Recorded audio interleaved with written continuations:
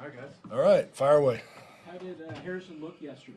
Good. He looked good at practice. We're going to practice him again. It's day to day, really. We'll get both guys ready, and we'll make a decision probably How at the much end of the comfort week. do you feel that maybe Harrison can go this week? I feel good. He looked good as long as we don't have any setbacks. We got to keep working him, and we'll see. We're not ready to say, yeah, he's in. We got to wait, but he looked good yesterday. Specifically speaking, does he have his multiple step? Yes, he's back to his normal steps. Yep. Less swelling, no swelling? Oh, that I can't speak to that, really. I don't know. I don't know. You have to ask Rick that one. I don't know. Just to be clear, there's no chance that he's not coming back this year, right? There's not like, oh, we're looking at it and there might be surgery. No, he's coming back. He's coming back. Yeah. On No question. from the game on Monday with Matthew on the 59-yarder, take us through all that decision-making. Because I think before the game, I don't think he was kicking them that long. And No. you said before his range was I'll way take you less through than it. that. I'll take you through it. His range was a 35-yard line in a regular game situation. I told Andy that at the end of a half, like that situation, we could probably try to bang one, probably 38, 39-yard line, which would be like a 56-yarder. It ended up being 59, so it was like that questionable area.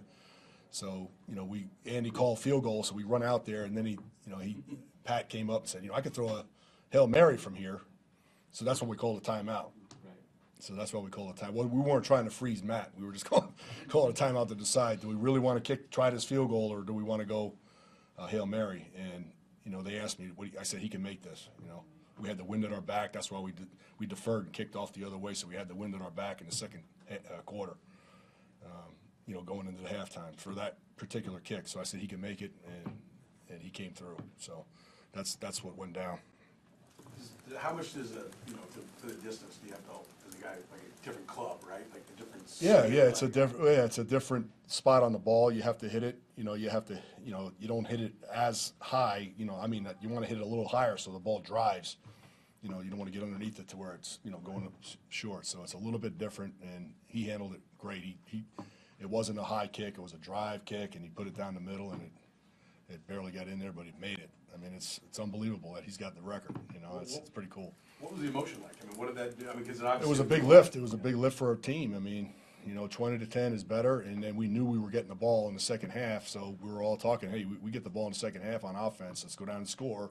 3-point game. As bad as that was in the first half, it's only a 3-point game. We go down and score, and that's what we did.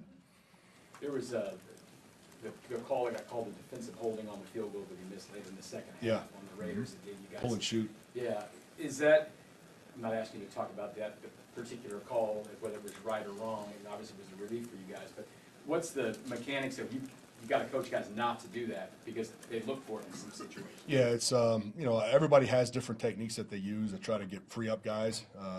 You can't be blatant with it. Sometimes you're going to drive a guy and, subtly pull them, but you can't, blatantly pull a guy out, and I think that's what they saw, and it's a call. It doesn't get called very often,